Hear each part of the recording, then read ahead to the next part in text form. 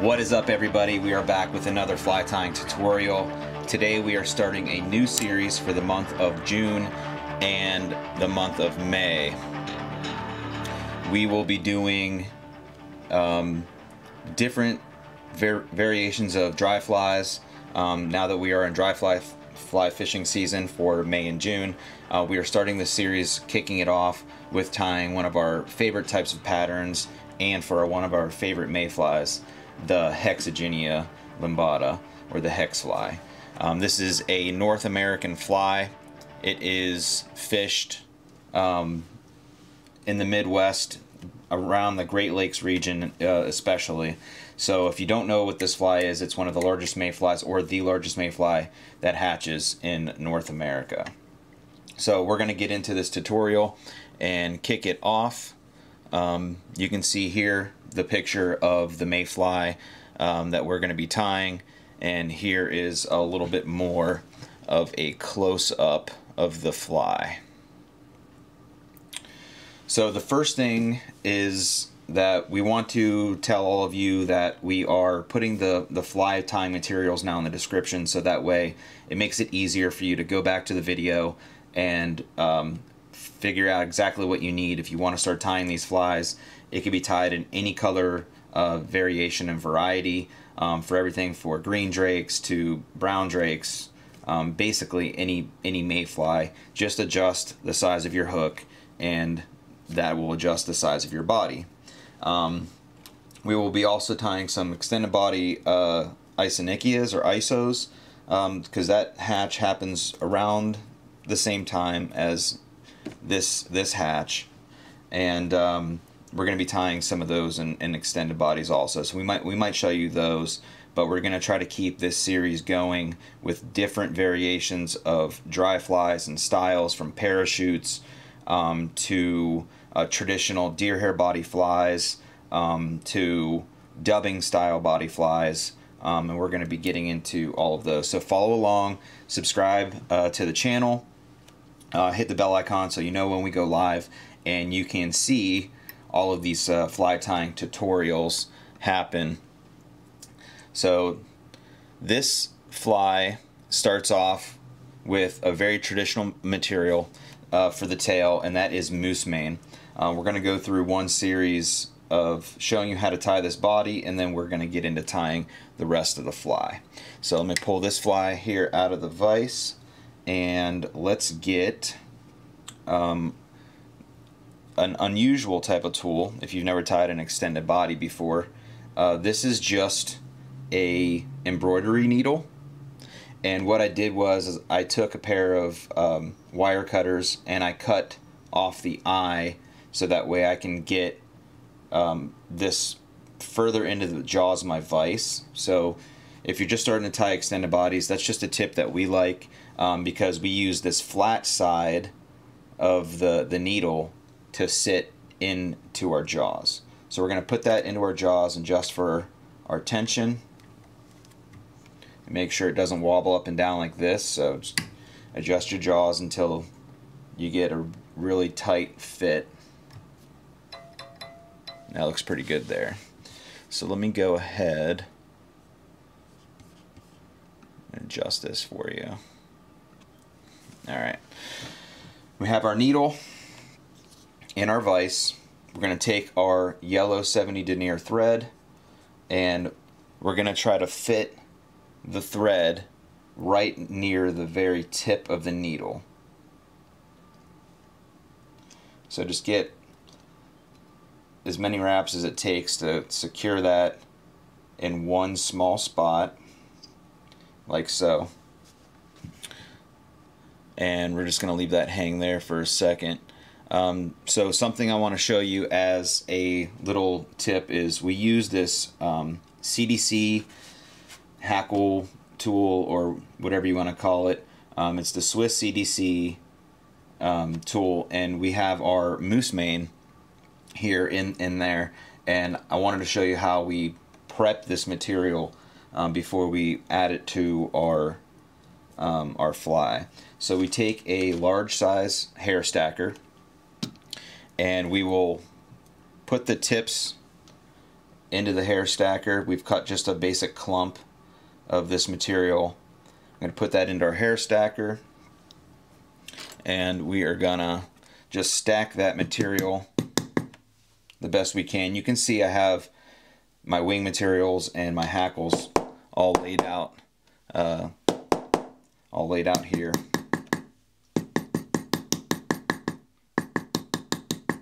So we're going to stack those down until we get our tips aligned. We're going to pull the tips of these fibers out. And for a rule of thumb on any tail, the length of the tail fibers are the same length as the body. So once we get to the body, we'll show you the length of our foam that we have.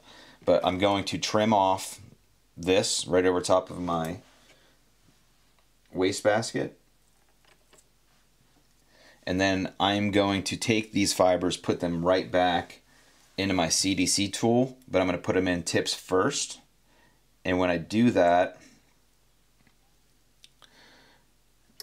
the tool holds my tail fibers in a nice alignment like that. And then I can set that off to the side to be able to pull my fibers out as I need them. Okay.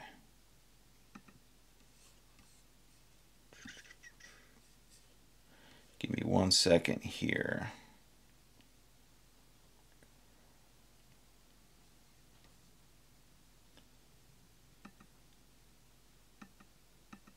Sorry about this. Okay, so we're back to our needle here. So I'm going to pull out just a few of those fibers from my CDC tool. You really only need like 3 or 4 or 5. It doesn't really matter how many tails you use. I usually put in more than I need because I can always trim them out. So I'm gonna lay my fibers right on top of the thread on my needle, and I'm gonna tie that down just like so. Then I'm gonna come in and trim off my excess thread and a little bit. I'm gonna leave a little bit of the fibers so that way it gets tied in with the body. We went ahead and we prepped our foam pieces that we're going to be using for the actual body, and they are roughly about 1 inch or a little bit more than 1 inch long. And the way we cut these is we just used a basic piece of 2mm foam, and we cut this on an angle. I'm going to show you with a pen here. So we build this taper. We build a taper into the foam body, like so. So you can see how there's a taper that goes from where the tail side of this body is going to be to the front of the thorax or the beginning of the chest of the fly. And we cut 2 pieces like this, and that's what we got here. So we're going to take 1 piece of the foam that we've cut, we're going to lay it right on top, and I leave the end of the foam right at the end of the needle, so that way the rest of this is all going to be within inside the body. And I just get 2 or 3 wraps, hold that foam in place, take my other piece, and I'm going to put it underneath, like so, 2 or 3 wraps, and then the next wrap is going to go around just the needle. And then I bring that thread back, and as we come forward, we want to make sure that we are creating not only a taper of the width of the fly, but also the size of the segments. So the first segment is going to be small. We'll do 2 or 3 turns on that. I'm going to do it again, and I'm going to keep it around the same size. The next one I might make a little bit bigger, and it's very, very minimal as far as like increasing the size. So I'm slowly increasing the size. I'm going around both pieces of foam. I'm going around my needle once, and then I'm going around my foam again 2 or 3 times. And you want to make sure that you turn your thread, you want to turn your thread counterclockwise to kind of flatten your thread out, because if you have your thread too tight, it will cut through your foam. So be aware of that.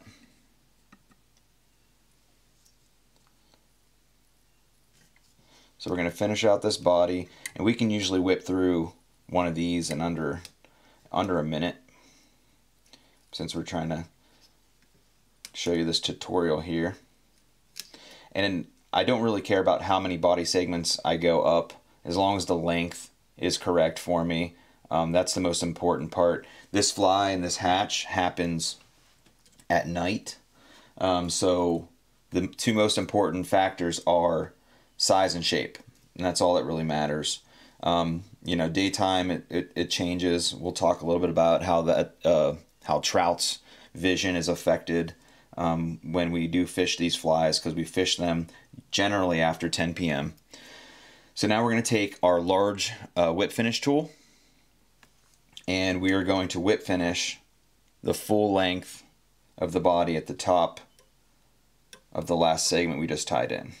So 3 or 4 whip finishes. Lock that down. Grab your tying scissors and cut your thread. And I'm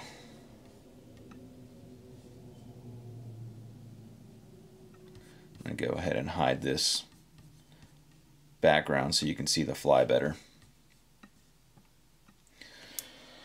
Alright, so we have our body on our needle here, and I am going to make sure that the top of my body is facing up and the seams of the 2 pieces of foam are on the sides of the needle.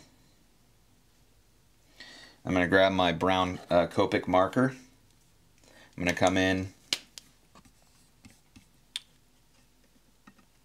here, and I'm going to go on both sides of the top of the fly. And then I usually like to just very lightly touch the center like that. Just gives it a nice brown and yellow segmented look to the fly. The next thing that I will use is some UV resin. The Solarez Flex, or Solarez, however you like to say it. I always mispronounce it. UV Cure. It's a flex formula. So we're going to take this, and I'm going to put it right on the sides of the seams of the foam. This adds a little bit of extra durability, I think, to the fly when a fish chomps on it. And then also, I like to shape my bodies, because every mayfly that floats down the river doesn't look exactly the same to a fish, but the only consistencies would be the size, the length, and the shape of the flies, right? But some bodies are curved, some are flat. So what I do is I put a couple little beads of that UV resin on the fly, and then when you grab your fly here by the tail, and also grab it by the front when you go to slide it off, and you pull at the same time, so that way that body slides right off of your needle just like that. And then I'll take my UV light. I'm just using a flashlight or a torch here, bright UV, and then I'm going to bend the tail in a way, if you can see, and try to do it here. Bend the tail in a way. I generally do this on the bench or the vise or the base. I'm going to bend my tail, and then I'm going to hit it with my light, and that'll help just give it a little bit of shape. If you can see that.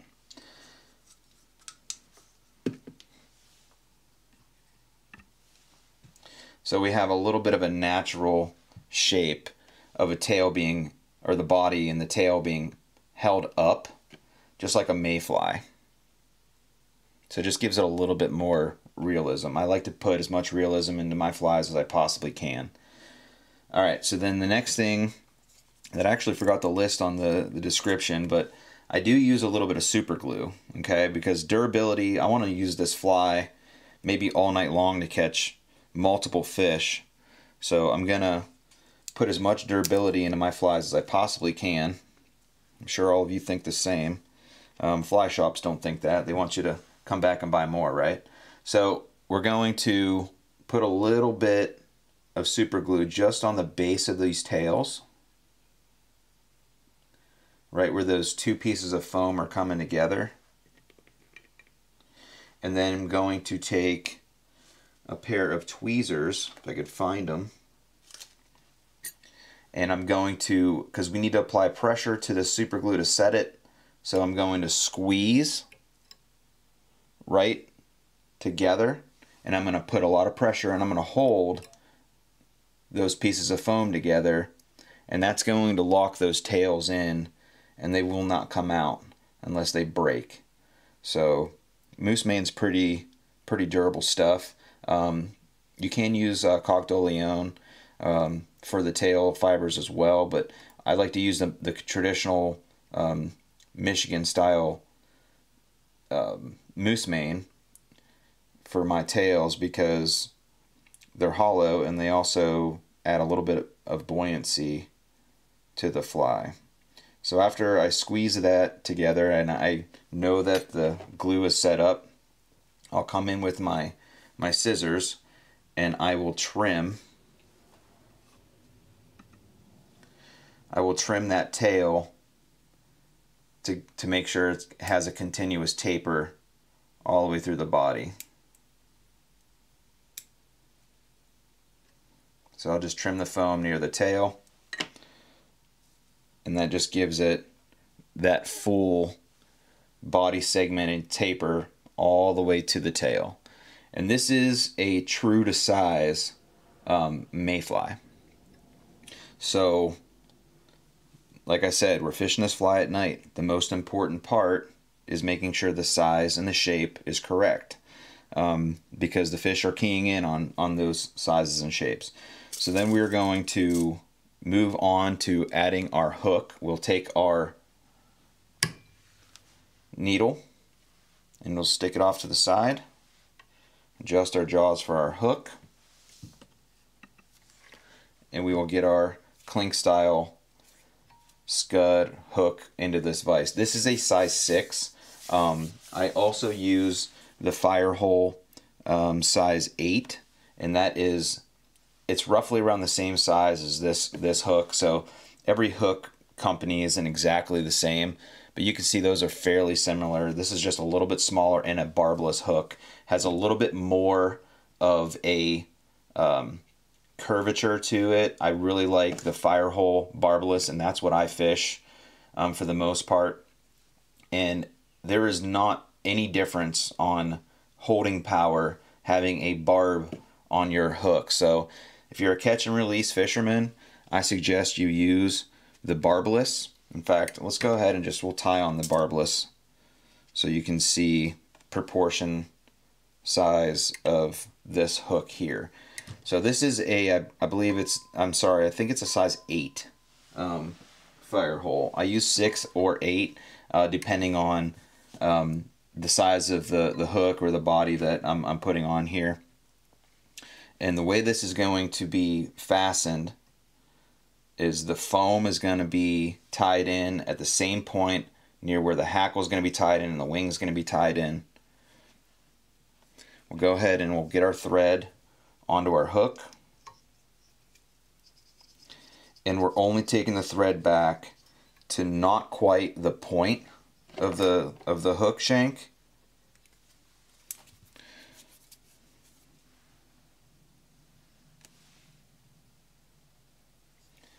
I'm going to get, sometimes I'll put the wing in before the body, but we're going to just do the bottom part of the foam first and tie that down in, and I'm going to do it all the way back to the body. And then I'm going to take my pre-prepped grizzly hackle feather, And the way that I trimmed these is I trimmed off any of the webby fibers, and then I stripped back a portion so we have some small barbs sticking out on each side of this feather, and then that'll give it a lot better holding power inside the body of the fly so it doesn't pull away. So I'll put both colors in, traditional grizzly and this brown or ginger colored grizzly.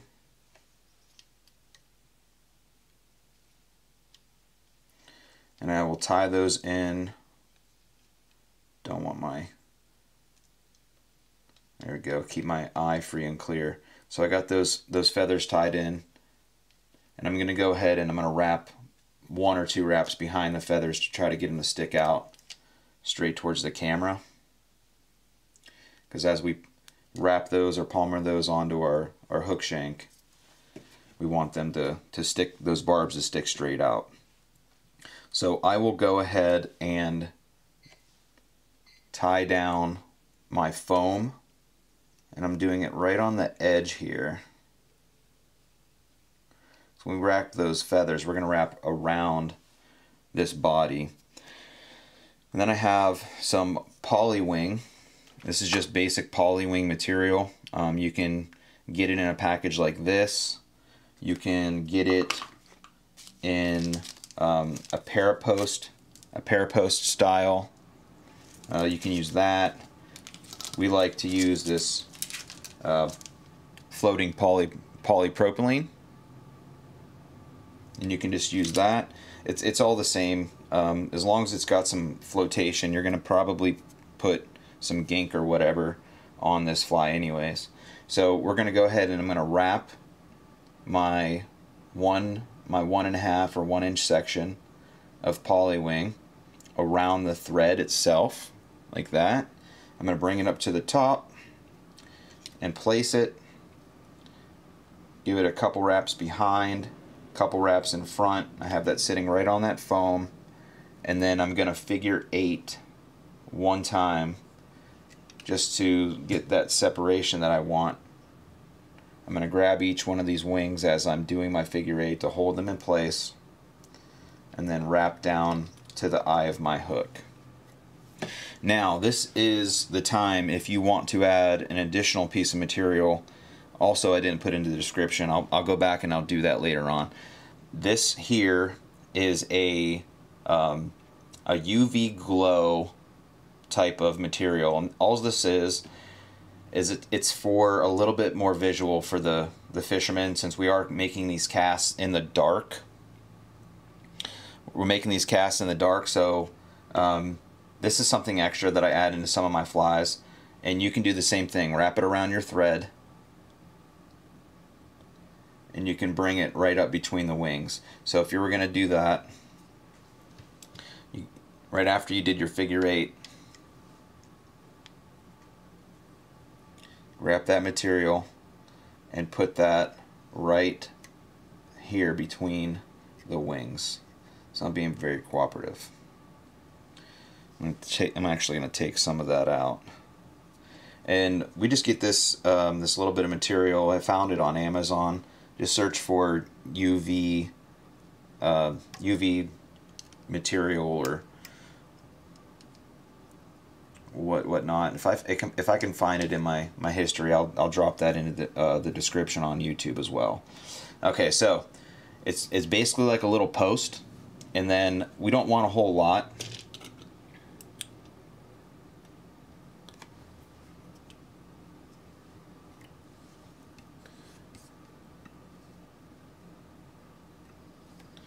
We don't want a whole lot, just enough to see where we cast so we can get a good idea of the distance of where that fish is. A lot of times by the time you make a few false casts, you can just barely see it when it hits the water. And then we're going to take our feathers. You can do these one at a time, or you can do them together. I'll use a pair of hackle pliers, and I'll show you. I'll do it one at a time. Just grab the tip of your feather, bring it around underneath your fly. I'm going to trap my other feather by putting a couple wraps of the grizzly behind. And be careful while you're doing this. This is where you can break these feathers. If you were worried about durability, you can put a little bit of a couple drops of super glue where the stem is going to be hitting that fly.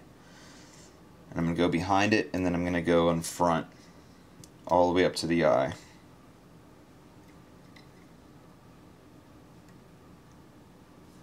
Capture it with my thread. And I'm going to go over to the next feather, grab it with my hackle pliers, and as I bring this feather up and through, I will wiggle it so I can get less fibers trapped down with my stem. I lost it there.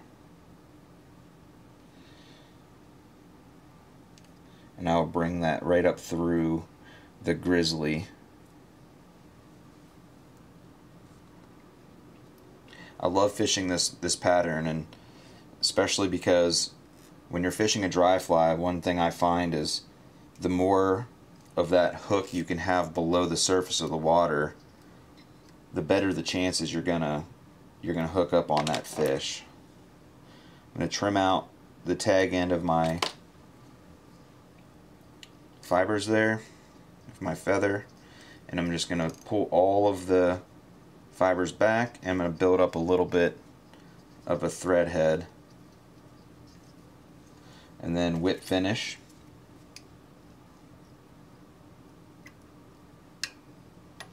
Just like so. And tell you what, building durability, right? So a little bit of Sally's hard as nails, and I'm going to keep it on my thread. So I'm gonna lay some of that on my thread.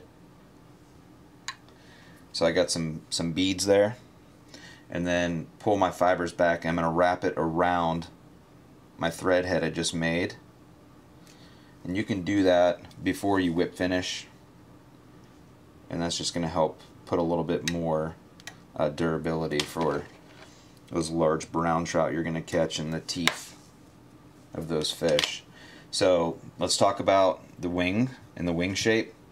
This one's not too bad, but I'll pull my wings together, and you want them roughly around, I go a little bit shorter, but maybe about the length of the body, because that's how you get the right proportions. I'll separate out my wings like so,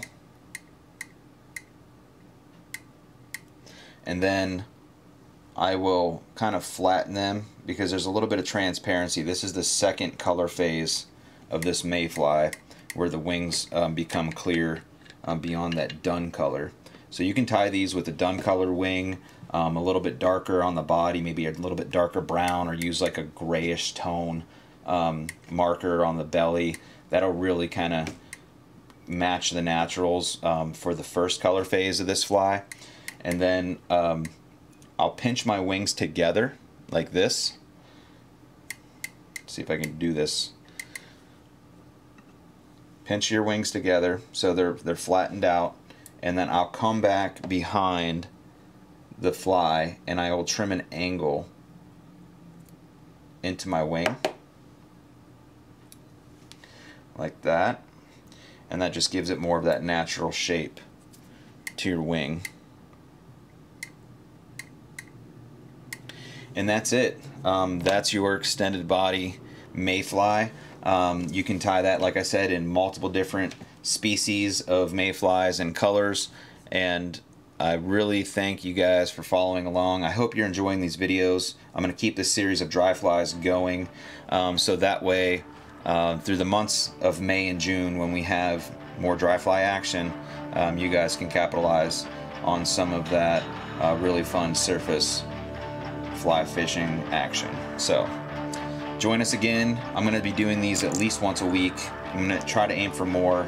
I've been really busy lately, so sorry I haven't posted another video since last, I think, Tuesday. I'm going to do these, like I said, at least every Tuesday or Wednesday, and on some Friday evenings. You can join us live Once we start building a little bit of a community with you guys, we will start posting ahead of schedule the flies that we're going to be building, so you can get those materials ahead of time and tie them live with us, so you can ask questions in our chats. And yeah, so check us out on YouTube, check us out on Instagram, TLE Media on Instagram. You can see all the flies that we tie, fish that we catch on these flies. And again, we thank you for joining us. Come back again for the next live stream.